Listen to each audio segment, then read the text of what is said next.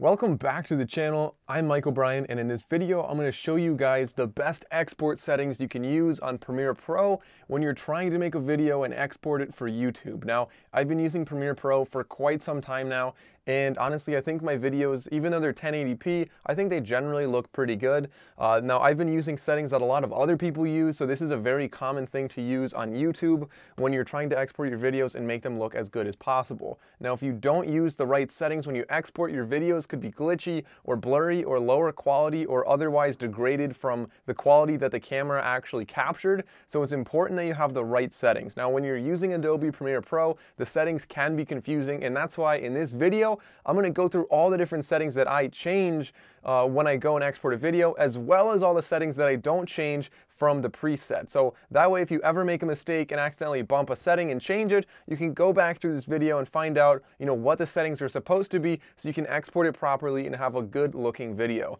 So let's jump over to my laptop now.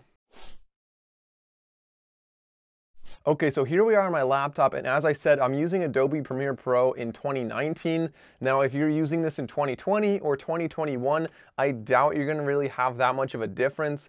If it looks way different for whatever reason, you can totally disregard this, but I think the settings are going to be the same that you're looking for. It's going to be the same general settings, although they might be in slightly different locations. I really don't think they will, though, because in 2017 and 2018, the settings were almost exactly where they are today. So when you have your video right here, I have one that's actually unedited, but when you're done editing the video, you can either go up and choose to you go to File and down to Export and hit Media right there, or you can hit Control-M.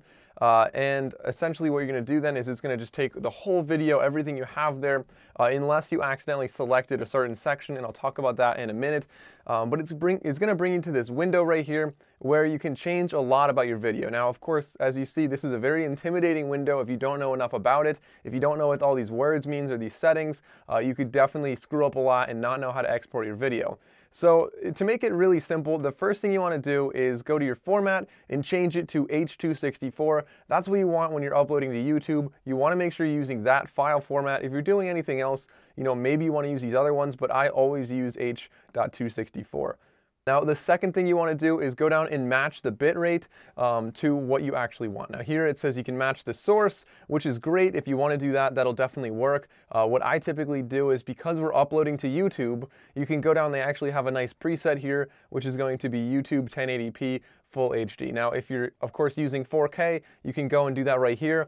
If I choose 4K right now and my camera captured it in 1080p, it will export a 4K video, but essentially what you're doing is you're just quadrupling all the pixels that already exist, and it's, it's up-res to 4K, but that doesn't mean the quality, of course, is going to change. It just means the file is going to be a lot larger for no reason. So I don't recommend doing that. Instead, choose whatever the input is. So for my camera, I'm shooting most of my videos in 1080p, and therefore I want to export it in 1080p. That obviously makes a lot of sense.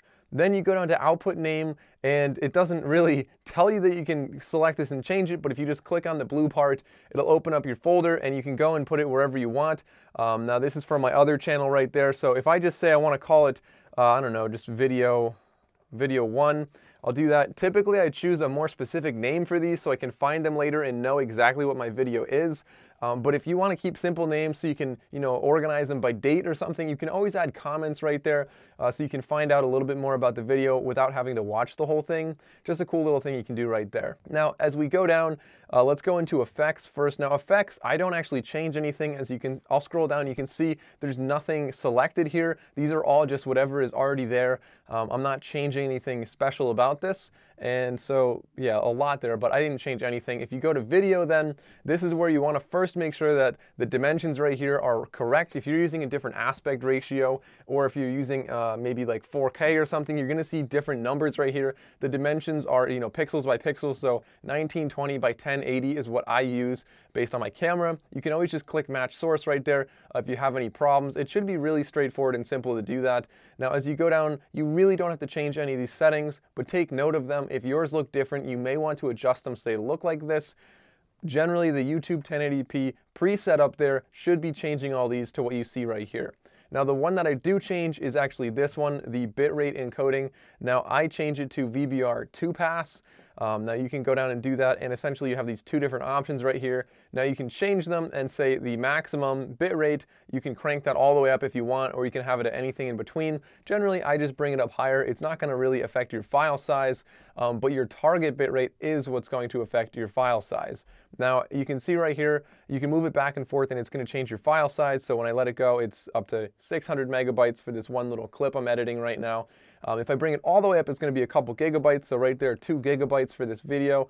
You're not really going to see that much of a difference. So the preset I think is around 16. Sometimes you might want to move it up to like 20 or something, but of course you're not going to see a major difference in that. Generally, I don't even touch those, to be honest, but if you want to, that's definitely something you can change. Now, this is not a VR video. I'm not going to change any advanced settings. The next thing you want to do is go over to audio. And again, in audio, I'm not changing anything because it's mostly, my videos are just me talking. So I'm not worried that much about, you know, like the absolute quality and the bit rate of me talking. You know, that doesn't matter quite as much to me. If you're doing music or something, you might want to worry a little bit more about this.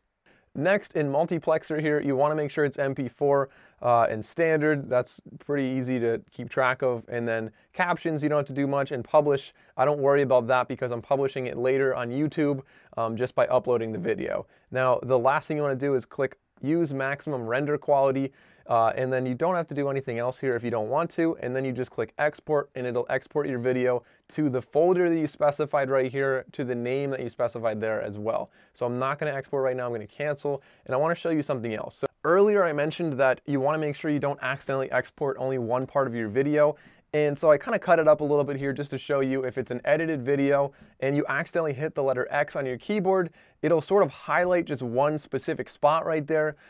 And what it's going to be great if you want to do anything like rendering. So if you have a lot of edits in one little area, you can drag the in and the out markers and then you can go and render that area. But if you go and hit Control M, or if you go up to File, Export, it'll open the window and you'll see right here, it's only 51 megabytes. Now remember, this entire video should be 500 megabytes.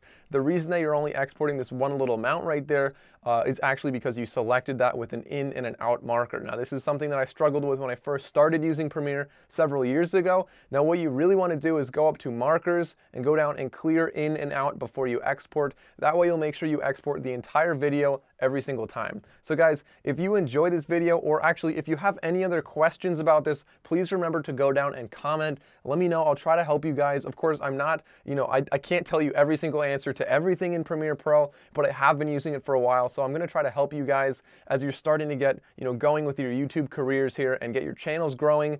It's really important that you have the best quality when you export because it's something so easy to do. Why would you degrade your videos in the very last step? So thank you all for watching, guys. Don't forget to like and subscribe if you enjoyed this video. I'll see you next time.